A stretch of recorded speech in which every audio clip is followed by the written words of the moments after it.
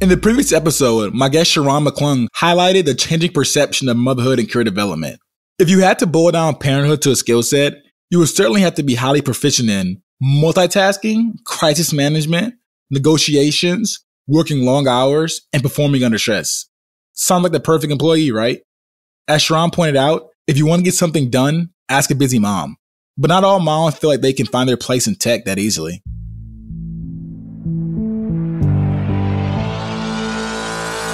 Hi, my name is Will Newsom, and you're listening to Tech Start. In this show, we explore the realities of changing careers and getting into tech.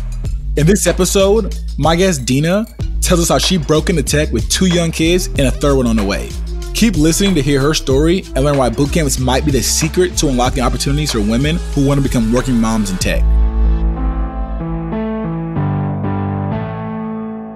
I really love the idea of just working from home and just how that blended in with my whole family life. Being a mom of 3, it's I'm balancing that whole professional, role of what I want to do for my career, and also just the at-home atmosphere, and just making sure that everything is taken care of at home. My kids' needs are met and all of that kinds of good stuff. So it was a weird way that I stumbled upon programming languages. I don't remember exactly how I stumbled upon it. I think it was some sort of clip, I don't know, that I saw on social media and just about coding. And I just decided that I would just, take a course and see what it was like. So I took a Python programming course, and I just loved it. I didn't expect that I would love it so much. I mean, I used to, hear about programming languages and coding, but it was never something that I thought I would be interested in. When I did it, I was really just in love. And I wanted to keep on learning more and more. And so I finished that Python programming course, and I was like, oh my gosh, I think I want to try something in this field. I want to, I didn't know what exactly. I didn't know if I wanted to go into data science or what I wanted to do exactly, but I thought I wanted to see where I can build this skill that I'm just now loving,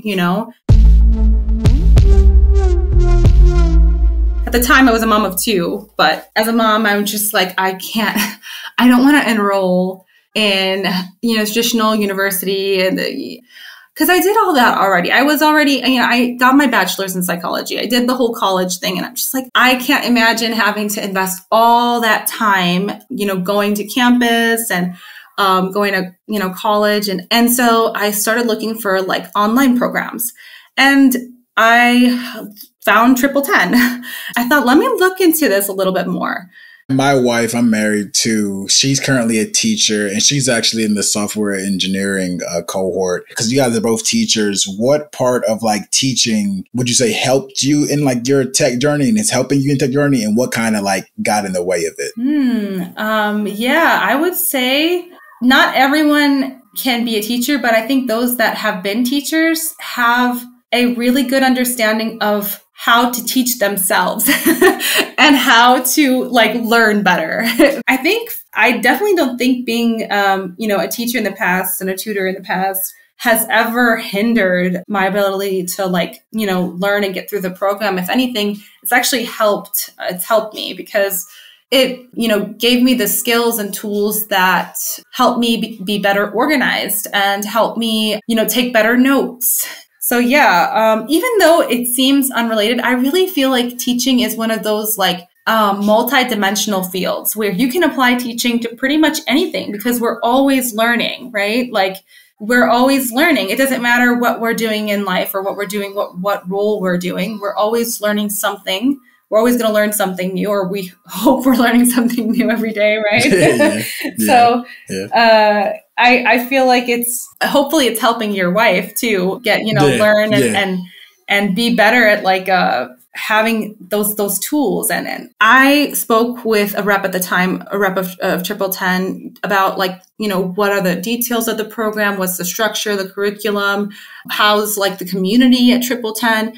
And I just loved how open the reps were, because this was a new field for me. So I was just oh my gosh, is this something that I could do? Is it something that I would be flexible and would be able to fit in my life. But I mean, I got a lot of reassuring feedback from TripleTen. And honestly, I mean, it was all true. All of the support that I got from the mentors, all of the positive feedback that I got from the tutors, and just the help that you get and the kind of community that they create it's just it doesn't make you feel like you're doing it alone. And I just decided to go for it. And so, yeah, the rest is history. So I started the program as a mom of 2, and then I came out of the program as a mom of 3. Yeah,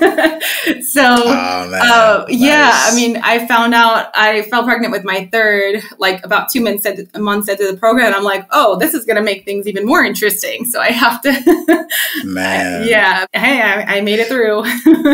So how old are your oldest 2 children? I have a 5-year-old, a 4-year-old, and now an 8-month-old. That obviously you were still pregnant with the youngest, but how did the 4 and 5-year-old impact like your boot camp journey? I know it's extremely difficult. You know, it was. I'm not going to lie. It was hard. But I would say that I took the first couple months sort of trying to figure out how I'm going to allocate my time better, how I'm going to manage my time, how I'm going to balance the bedtimes, the meal times, all of the little needs that the kids have, with also just kind of trying to find even just little slots of time during the day to just get some studying done or get some work done on my project. So it did take for me a couple months of adjustment to really find a really good sweet spot in terms of what were the times that worked for me to study,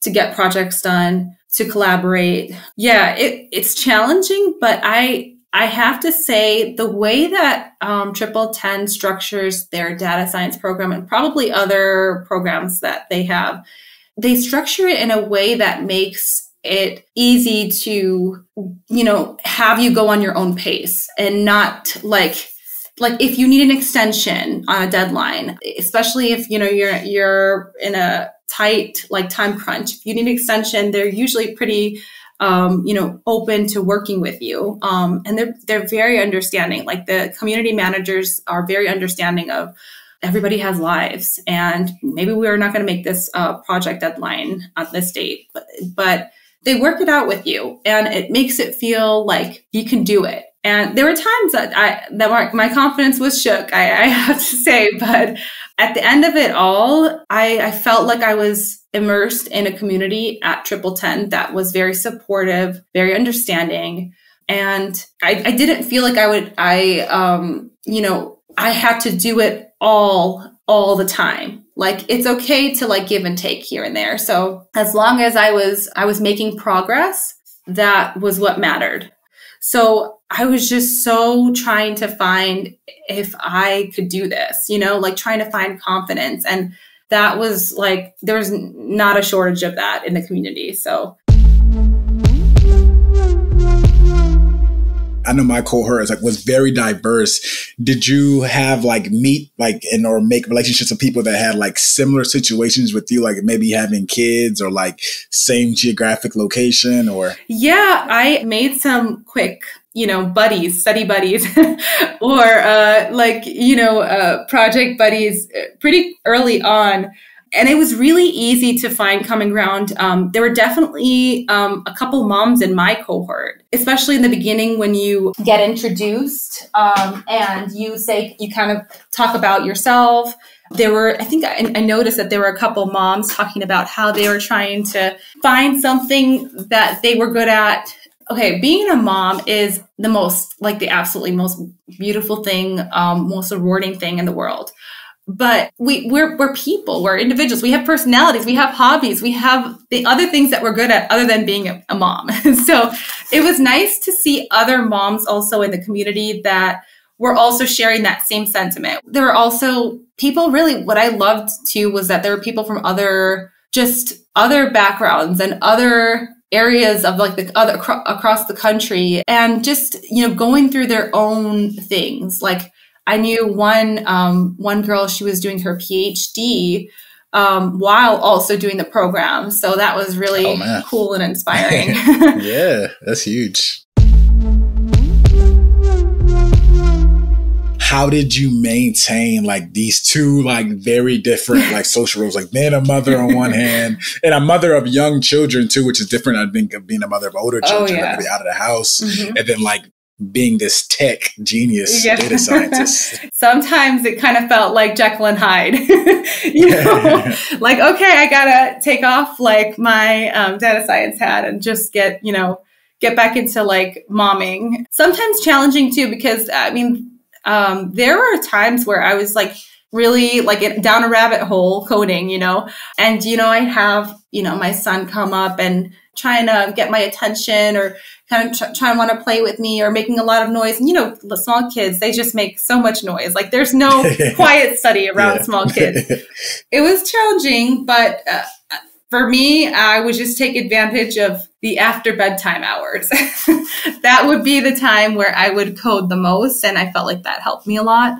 Like I was at the time, I was just so used to just focusing on being a stay-at-home mom and focusing on all of those, my kids' needs. And then what I loved about this program is that it just felt like, okay, I found a skill that I'm really good at, and I finally can like channel my outlet through that, because you're a mom, you're just always serving and serving and serving, your family and serving your kids and your husband and your home.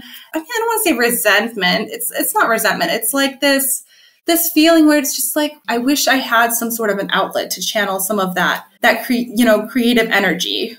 Even though it's challenging, I feel like it makes me a better mom to have a skill that I'm, exercising and growing in.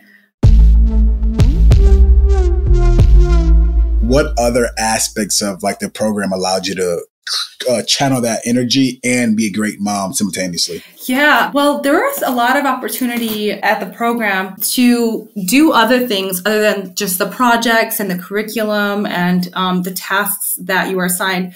And I had the absolute honor of being able to participate in the code bridge that they have, and which was honestly, I'm just so grateful for that opportunity because I was in the middle of, my DS sprint at the time, my data science sprint. And I kept feeling this itch where I'm like, I really want to see if I can do this, like in like a real world kind of setting. And so when we were presented with the Code Bridge opportunity, which is like a competition where, you work with other data scientists and maybe other students from other programs, it gives you the experience of doing something in like kind of in a real world setting. So yeah, I was able to work with a software engineering student at the time. And we created like an informative landing site. We worked on it together, which was an awesome experience and really just made it feel real. And it gave me confidence to just feel like, yeah, you know what, I can do this. It's not just like that kind of academic bubble where you're feeling like, oh, you can do it, but within like this like academic environment. But like, no, you can do it even like in this kind of like real world setting. And yeah, we ended up winning the competition, which was awesome. Nice. So that was really fun. Can you tell us a little bit about what you did your Code Bridge project on? Yeah, we selected like a data set. We were given a bunch of data sets, and me and my partner decided to go with a data set that was about making New York City a bit more like greener by planting trees in like the urban areas, which was really fascinating to us. We both were really into like environmental science. And so this is something that kind of speaks to us. So we chose that data set and we went with it, and we built an informative website about how this program was so successful in terms of like planting trees in like those very urban areas in like the boroughs of New York. And And it's basically a site that, people can visit to learn more about the program and about how, that program, can be like implemented maybe in other, like highly dense city areas. So, and we were able to present it live on live stream. It was definitely a great feeling. And it was, of course, an even better feeling when we found out that we won. It was like, oh, okay. So I guess it's not that it didn't just look good in our eyes. So that definitely felt great. After I graduated from the program, another great extracurricular activity that TripleTen has is, I guess you can consider it extracurricular, but they have an apiary program or like an externship program. So the company partners with TripleTen and you participate in the externship. So that's what I did. So I externed for Yeshe, and the project at the time was they were looking for solutions to their current problem, which was to try to build a model that would predict geolocation from tweets, like actual tweets. What I did is I built a Keras model with a deep learning BERT approach. And the data set that Yeshe provided us was an actual data that was harvested from like Twitter. They had geolocation, they had some other metadata and other user information, and they were just asking for ideas. But what I loved is that each one of us came up with a different solution and a different approach. And we were able to be a part of their solution, which was really cool. Yeah, we were able to present our findings to, Yeshe reps, and the Yeshe rep told us that like your solutions are going to be part of like their project. That's a really big, that's a big deal, especially for somebody who's just trying to break into the field.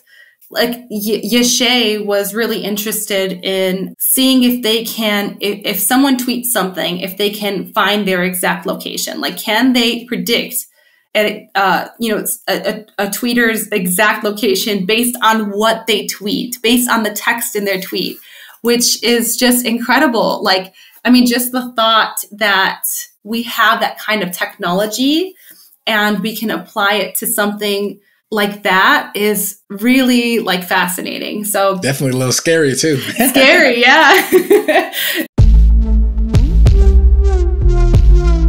That brings us to a good point. I mean, we never asked in the beginning, but what made you choose data science? Yeah, that's a good question. So like I said, I finished my Python programming class, that one course I took, and I really was like in love with like just learning how to use that programming language. And I really love like just the skill of coding. So like, how can I apply this in a way that, I can make a career out of it? I did my research and I kind of weighed out the options. I thought, if like based on my background, my experience, I was personally never really a big math person. So, I mean, there were some fields where I'm just like, I don't really know if I want to go into those fields. But data science to me in the beginning, when I was just reading about it, seemed like it was pretty interesting. I really loved the aspect of machine learning and just how, you can build models to do things for you with code. Have you found a job yet in data science field? I haven't. So the job market now is crazy. It's not great, but I mean, I'm keeping a positive outlook. How do you go about like your job search? Do you leverage like LinkedIn, like close connects on LinkedIn? Like, how do you network, or like what's been your practice in job searching? Yeah. So one of the most important things that I've learned is just network as much as possible.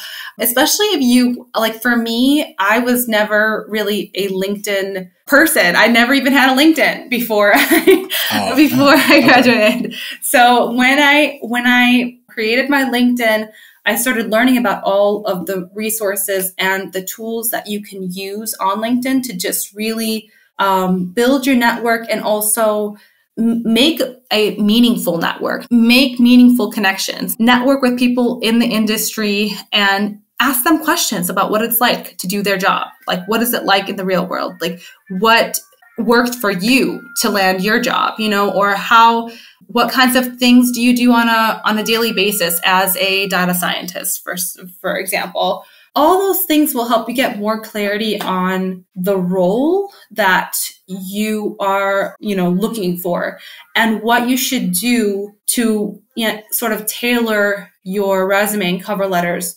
to the roles that you're interested in. What would you prefer doing in the future? Like social projects like you did for the Code Bridge, or maybe a project like Yashe? Yeah, I love that I had such a diverse background in these sort of real world simulation projects. And personally, to me, I have a very strong interest in helping people and just really like doing something that's going to have like a positive impact on people. So I think that I would probably go towards the more like health care field or healthcare domain of data science. Are you worried about sometimes like maybe hiring managers or managers like reaction to you and maybe switching careers too? Yeah, no, absolutely. I mean, first of all, we're like, women are not really that, we're a minority in the field, I think, in general, which can, make me feel kind of insecure. But yeah, absolutely. Like being a stay-at-home mom and also like being a woman just does make you feel a certain type of way in terms of, can I still be fit for this role? Like what kind of schedule do certain companies like expect, out of their employees? And personally for me, I am looking for a role that is a remote role, which would like work better for my lifestyle and my family. And what's great about data science roles is that there are a lot of remote roles, but you have to be very selective about which companies you're applying to, because there are some companies that are very understanding of work-life balance and work-life culture. But then there are other companies that might not have so much of an emphasis on that and might expect you to work this many hours in the week. So it's all about kind of doing your research on what companies really promote like work-life balance, and companies that sort of, I guess you can call them mom-friendly. That's something that I keep in mind all the time when I apply to jobs. What advice would you have to other moms, young, older, wiser, considering breaking into tech? I would say that if you even have the slightest interest, just dabble in it a little bit. Get yourself familiar with coding. Get yourself familiar with the programming language, or get yourself familiar with the programs, and just try it and see if it's something that you're interested in. And because I mean, there's the stigma where it's like, okay, like I'm a mom and I have all these responsibilities as a mom. How am I going to do something like this? But it's doable. It's not going to be easy, but the guarantee is if you have the determination to get through the obstacles and the challenges, then you're going to get through the whole thing, as long as you have that mindset where you can get through it. I know it sounds cheesy and all of that, but it's true. It's really all about your mindset, because a lot of times, us moms, we're so unsure. Our schedules are so unpredictable with small children. You don't know how your day is really going to go. You can plan it as best as you can, but you don't know how your kids are going to, really react to it, and how they're really if the day's going to go smoothly or if it's not going to go smoothly, because you have these, small little personalities that, have their wants and needs and everything. So it's very unpredictable. Your schedule is very unpredictable, but if you have that mindset that no matter what obstacle you have in your way, you're going to get to the other side, then you can get through it. This podcast was brought to you by Libo Studio in partnership with TripleTen. Stay tuned for next week's episode and visit TripleTen.com/blog for more career tips.